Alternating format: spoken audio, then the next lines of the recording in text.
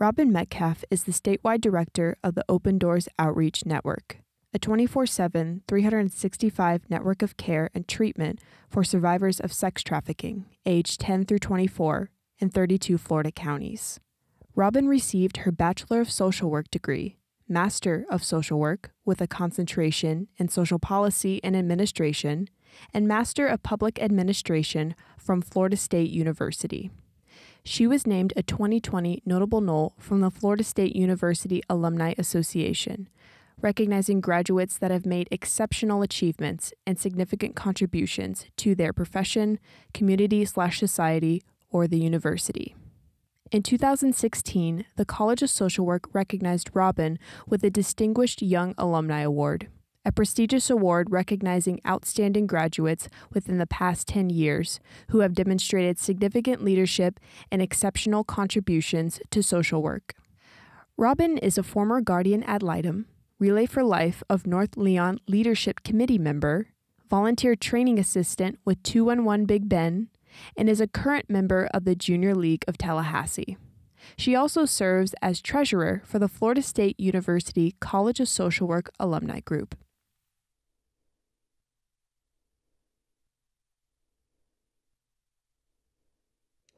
So the Open Doors Outreach Network is a program that's been around in Florida since July of 2017.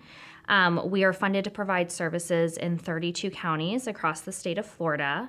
And the services we provide is that we have teams that are on call 24/7, and we are able to serve victims of sex trafficking ages 10 to 24. So when a victim is identified, they're referred to the Open Doors Outreach Network teams, and they employ survivor mentors, regional advocates, and clinicians, and they provide wraparound services to those individuals.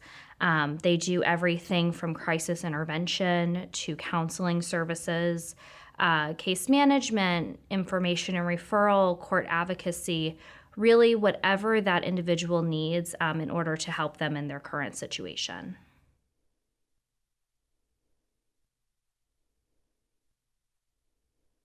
So the Open Doors Outreach Network, our goal is to really fit within the community that we're serving.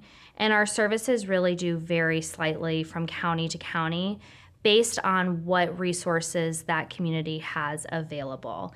When I talked about the program, I mentioned one of the positions we have is the regional advocate. And what that position's role is to really understand who's who in the community, what services are available, what services aren't available, so that they are able to work with the victims we're serving and help pair them with other resources in the community if there's something they need that we don't provide within Open Doors. So those community partnerships are huge for the success of this program and for the success of the individuals we work with. We recently did a survey with our teams across the 32 counties, and they had partnerships with over 700 organizations, businesses, community groups, faith-based organizations, all of which we interact with, whether they're referring victims to us for services, we're referring victims to them for additional services, or we're working together to come up with solutions to support these individuals.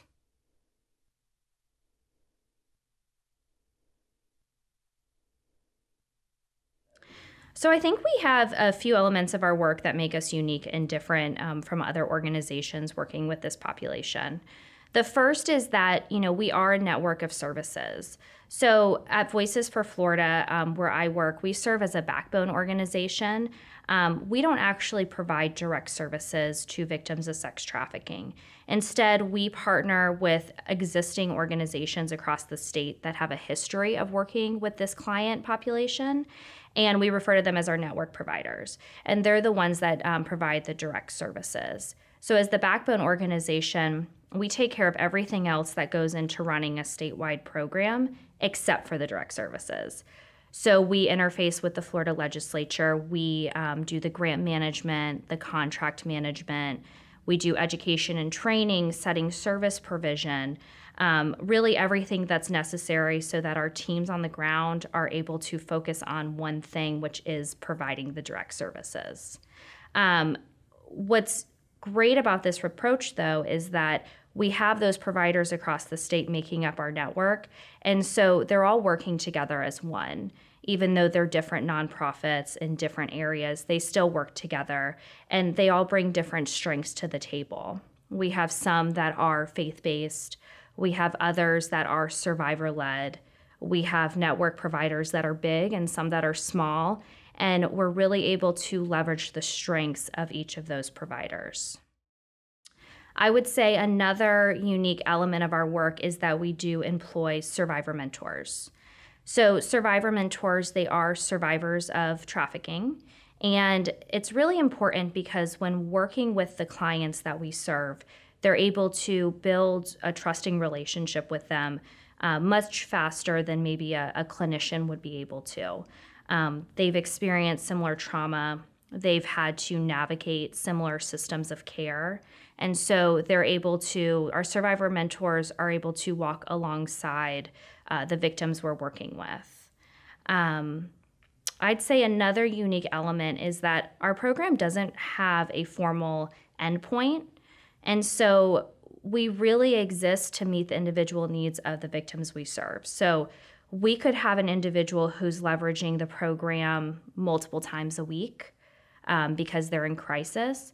We could also have a victim who is coming in contact with us maybe once a month as they need some additional support. So it's this idea of really being there, being survivor-centered, being victim-centered, and meeting those individual needs.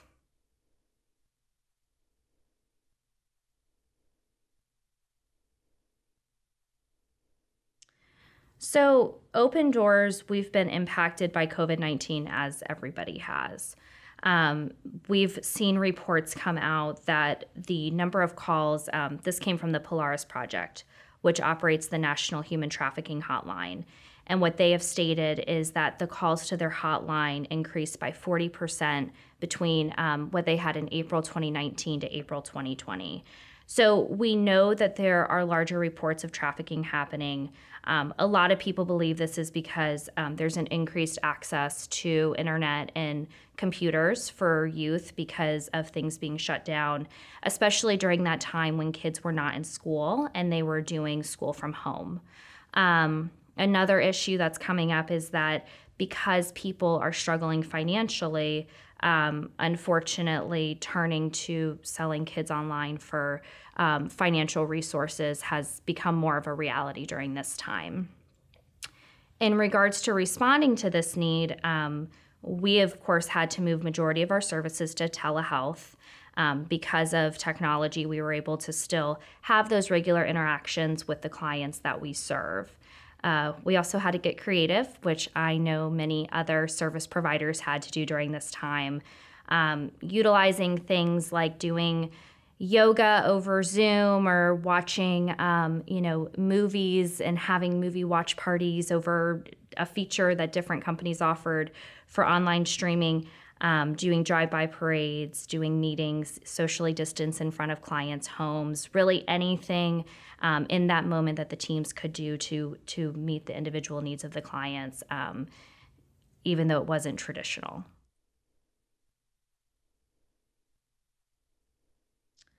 So we've looked at this recently, and the needs are all over the map. For the clients we've served to date with Open Doors, some of the primary needs that they've had during intake is a need for housing and shelter. Something we're really proud of is that we were recently awarded a federal grant through OVC for transitional housing support for survivors over the age of 18. And there's constantly a need, whether it's more permanent housing, emergency housing, transitional, that's ongoing. Another need is for legal assistance. Many of the survivors that we work with, they actually have a criminal record, and it's oftentimes for crimes that were committed while they were being victimized. And of course, having a criminal record makes it difficult to find employment, to potentially access public benefits, to get into school. So specialized legal assistance for record expungement is important.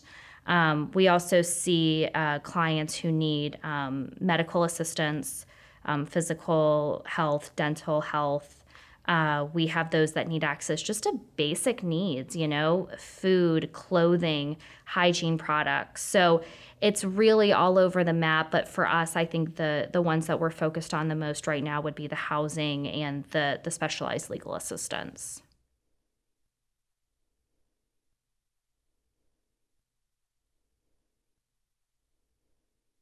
So we have found that approximately 40% of the youth that we work with are dependent children. And so, of course, we work with the Department of Children and Families for those youth. And that's typically where they're referred to us from, is from DCF. We also have a strong relationship with the Child Protective Investigators in our different areas where we have services, especially those that specialize in human trafficking. We participate in their multidisciplinary team staffings when those are held for youth so that we can assist in identifying the right resources for that youth. And then we also participate in the local task forces that DCF plays a major role in, along with other child welfare professionals that are at the table.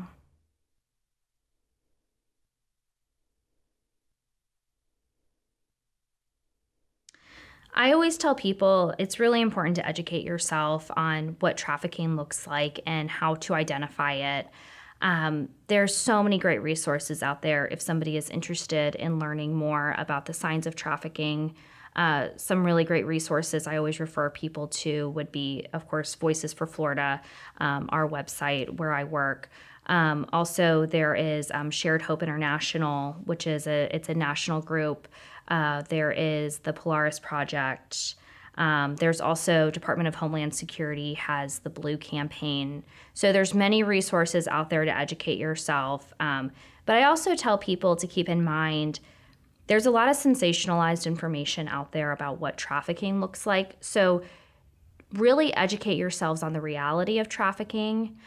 There's a lot of misconceptions out there that people should be aware of. One thing I always tell people is, trafficking doesn't happen just because there's a Super Bowl or a major event. Trafficking happens every day of the year. And so really understanding those realities so that you're constantly aware in case you do come in contact with a youth or an adult who you believe is being exploited, and then you can seek out help for them.